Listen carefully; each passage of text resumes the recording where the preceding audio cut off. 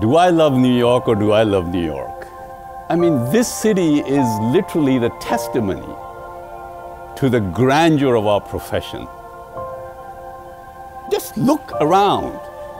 That's all your work, every solitary building. I mean, you do stuff that actually makes things stand.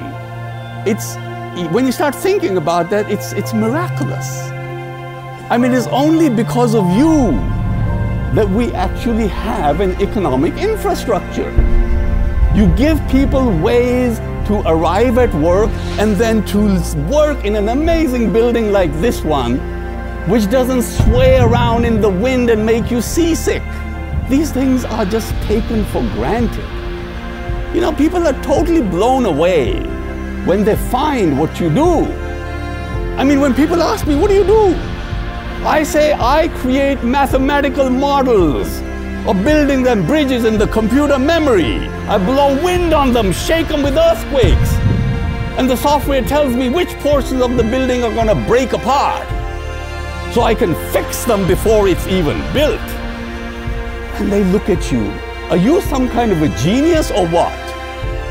But you see, people don't know. People have no idea what we do because we don't invite them. Our conventions are about us. We all get together, talk about the amazing things that we do, pat each other on the back and go home. Meanwhile, outside, nobody has any idea what we do. We need to invite outsiders.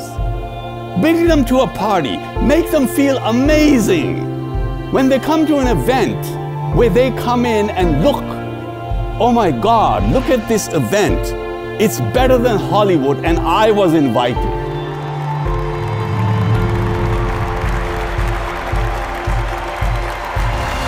This party is to celebrate our amazing profession, but more importantly, it's to celebrate every one of you. The beauty about your profession is that you make life better for all of humanity on a daily basis. So let's have an incredibly big hand for all of us. I don't know how many of you have heard of the name Simon Sinek, but he talks about the concept of belief and how important is it to have beliefs. When you're sitting out there alone, you and your thoughts, do you really seriously believe that your profession is actually a gift to humanity? Do you really believe that? Because I do. I'm so convinced. I mean, I come to a city like New York or Chicago and I just look around and marvel at all of these things that are just standing. And the second thing is, it's important to get out there and talk about your beliefs. Because you see, when you talk about your beliefs, something magical happens. You attract people around you that believe what you believe.